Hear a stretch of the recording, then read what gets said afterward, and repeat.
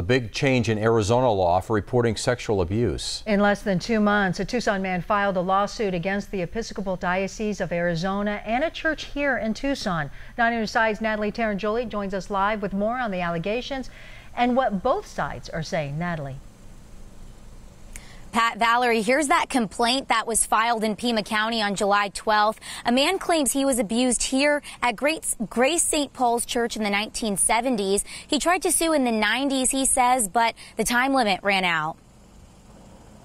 Allegations of sexual abuse at a Tucson church almost 50 years ago. A civil complaint states Grace St. Paul's Church staff ignored reports of sexual misconduct by an Episcopalian priest. Charles Taylor filed the suit this month, claiming he was abused from 1971 to 1973. The church is supposed to be a place of healing, a place of reconciliation, not of sexual abuse.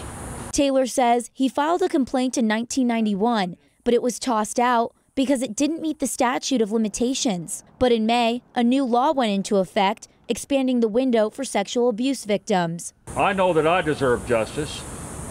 And we are going to make sure that everyone in this state, under the new law, will have justice and their day in court.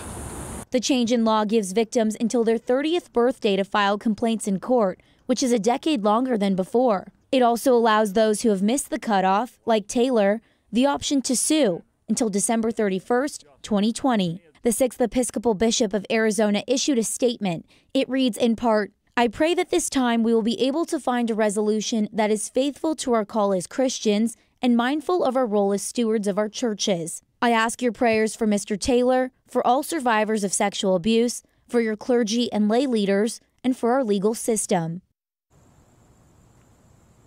That statement from that 6th Episcopal Bishop, that comes from a letter that we received, and it was read here at Grace St. Paul's Church to attendees over the weekend. You can read that full statement along with that complaint. We have those linked on our website. Tonight we're live in Midtown. Natalie Tarangeli, KGUN 9 on your side.